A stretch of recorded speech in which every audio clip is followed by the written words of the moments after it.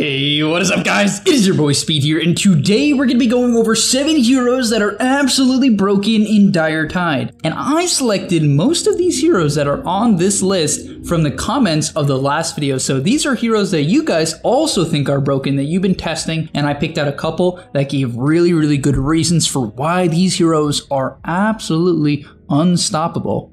Probably thought I was going to say broken there. I didn't. I pranked you. And if I did prank you, smash the like button and subscribe. And now let's get into it. 7 heroes that are broken in DIRETIDE.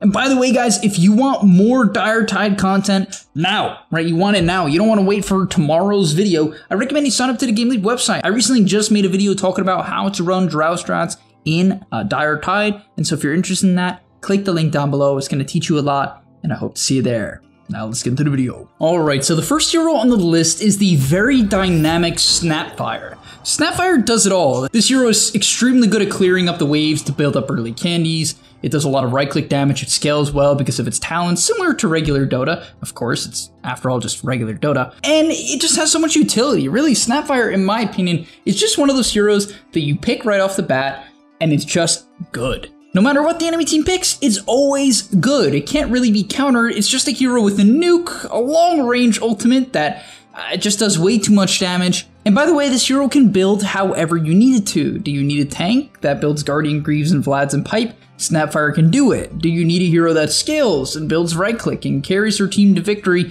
Well, she can do that as well by buying Daedalus and so on.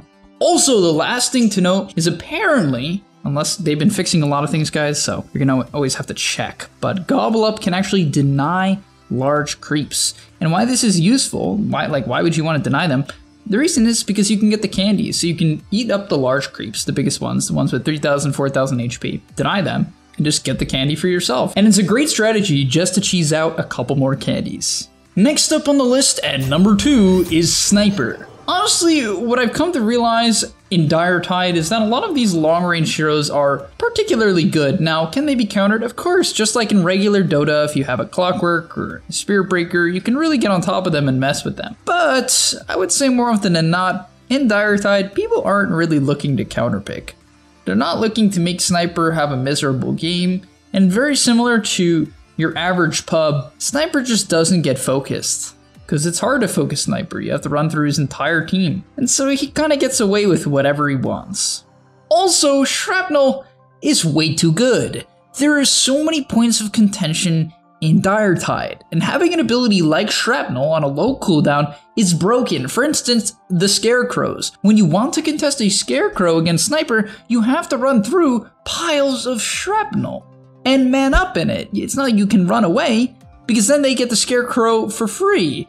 And that's not too good for you. And so all in all, Sniper's just too versatile. This hero does, once again, whatever you need. And that's why I want to put him and Snapfire at the top. I think these heroes are just very flexible and useful no matter what the game is in DIRETIDE. And so definitely consider picking them up. And finally, for the ranged heroes list, I know I didn't want to give too many because I could have said Medusa and blah blah blah and all these ranged heroes that kind of just work out in my opinion. But one that is definitely very strong, and very strong with Sniper and with Snapfire, is Drow Ranger. And I'm sure a lot of you guys expected this hero to be on the list. After all, multi-shot clears the waves, so you have some wave clear, very nice. Very useful to have that in DIRETIDE. And you have the ability to fight non-stop. You don't respawn for what, longer than 30-40 seconds in DIRETIDE? Like the longest is what, 40-50 if you've bought back? And so if you have long cooldowns, you're already at a massive disadvantage. That's why I'm really not a huge fan of heroes like Enigma and Tidehunter and other long CD heroes. It's because a third of the time or 2/3 of the time, you just don't have an ultimate. And it's really awkward. It's really awkward because you're always fighting, right?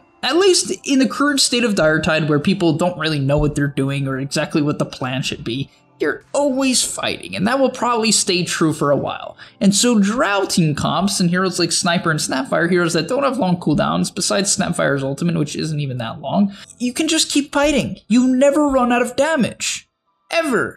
Also, you're really good at taking the buildings. One of the hardest things to do in DIRETIDE or in Dota in general is just going for objectives, but Drow is really good at that. She sieges the buildings from very far away. She can even poke away the candies from the enemy team's base, right, their pumpkin, later on into the game with ease. And yeah, I really do feel like Drow and Drow comps in DIRETIDE just stomp. If they get ahead, they stomp. It is miserable to play against. Next up on the list is Shadow Shaman. Shadow Shaman's kind of weird. I feel like his ultimate's just cheesy. A lot of people were saying in the comments, and there was a lot of like, Shaman, and it makes sense. I would say the only downside to Shaman is that it can be pretty hard to get off of good shackles in DIRETIDE. Possible, of course, but it can be hard, you know, there's a lot of contention going around, there's a lot of weird stuff. But what I recommend you do, at least early on into the game as Shaman, is really consider playing him as somewhat of a roamer. Often what happens in DIRETIDE is that you see a 1 and 4 setup, so there's like 4 heroes on the bottom side of the map. That's where everyone likes to go, for the most part. So there's 4 heroes on the bottom side of the map, and then 1 on each team on the top side.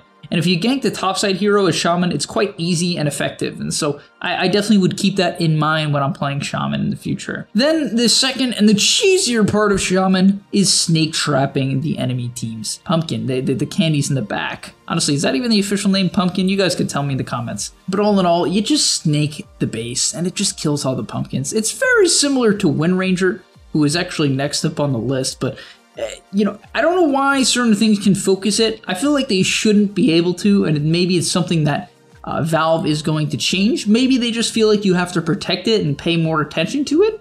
I guess that's the idea. But if you refresh from Shaman and you build an axe, you kind of just easily steal all of the candies, and that's about it. That's kind of all you need to know for Shadow Shaman. Then we have Wind Ranger, as I mentioned a second ago. Wind Ranger is kind of just, I don't know, I think she's definitely one of the best in this mode. For sure. The hero's just so annoying. It's so annoying. Like, it kills your buildings, it kills Scarecrow really easily, it kills your buildings, it kills the major giants, the major bosses very easily if she wants to. It solo kills heroes on, what, a 30-second cooldown when she's level 18, so she scales extremely well. All she needs is a javelin to solo kill people. She clears the waves. Shackle Shot is pretty easy to land. I mean, there's trees literally everywhere, and people are clumped up. It's pretty hard to mess up the Shackle Shot in that environment. So what does Wind not do? She also can, as I said, focus fire the pumpkin. That's what I'm calling it. Like, she does it all. She really does do it all. And she's hard to kill, which is a huge benefit on a low cooldown, right? I don't know. Let me know in the comment section down below if you've seen Wind Rangers losing. I personally have not. I feel like this hero just, as I said, does it all, is versatile, miserable to play against, kills whatever she wants, heroes, buildings, creeps, doesn't really matter. Good early on into the game, easy to last hit with, and because she's fast, unlike the rest of the heroes on the list, right? Shaman, Drow, Sniper, Snapfire, they're all slow, but Wind Ranger is really fast, and she can bring the candies back to the base, so she can secure them easily with her nukes and good autos, and then bring them back to the base in a jiffy. And so yeah, just pick Wind. Next up on the list, we have Zeus. And really, I'm not gonna overcomplicate this. I would say that Zeus can be good to snipe some candies, like if someone's low HP and they're running back to base, you can ulti them because, you know, the candies reduce HP, right? So when you chuck a bunch of candies to your Wind Ranger and she's carrying 25, 30 candies and has 300 max HP and 150 current HP, well, Zeus can snipe them and steal the candies, or someone else can steal the candies, or at least you can delay the push, right? Let's say there's 10 seconds left on the clock. The enemy Weaver's going back to the base. He's got to deliver the candies. He's got 150 HP remaining. What can you do? Zeus ulti, no! You guys get the point though, right? So you can snipe out the candies at the last possible second. It's actually quite reliable. It's very similar to Sunstrike as well, which is why I think people definitely enjoy playing Invoker. I also saw this weird Cataclysm thing at the beginning of the round. I don't know, maybe you guys know what I'm talking about. But other than that, other than the whole like cheese snipey thing, it's just Zeus. Like, very similar to Sniper. Very similar to Sniper. Hard to fight into Zeus. If you go for the Scarecrow, he builds an Aether, spams you out. Hard to go on him because, you know, there's just not a lot of points that you can flank. It's kind of difficult to flank. And so he just gets away with whatever he wants. And finally, last up on the list, coming in at number 7, is Undying. Yeah, I mean, is it really confusing why this hero is good? It's kind of why Undying is good in a lot of these like small map game modes. If you guys know what Pog, Path of the Guardians, similar to that, very simple idea. It's easy to decay. It's easy to get multi-man decays because people are clumped.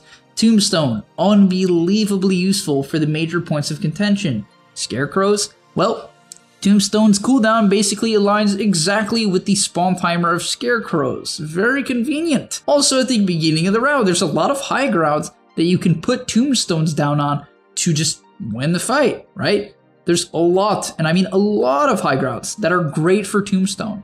And of course, Soul Rip. There's a lot of creeps. You're always going to get a big Soul Rip off, so I highly recommend maxing out Soul Rip. I know people have been maxing out the K. They're like, oh, but I can spam the K, and it is good. It's useful. And I know there's people maxing out Tombstone because it is very strong. And that's the thing. Whenever you want to max out all your spells, it kind of shows that the hero is strong or has the potential to be strong. I'm a much bigger fan of getting Soul Rip down to that 6-second cooldown where you can just spam it over and over and over again. It also provides really good sustain for your teammates. People can lack sustain in Pog, right? You know, you can buy a regen, but it's very awkward. You don't get as much gold as you would usually expect.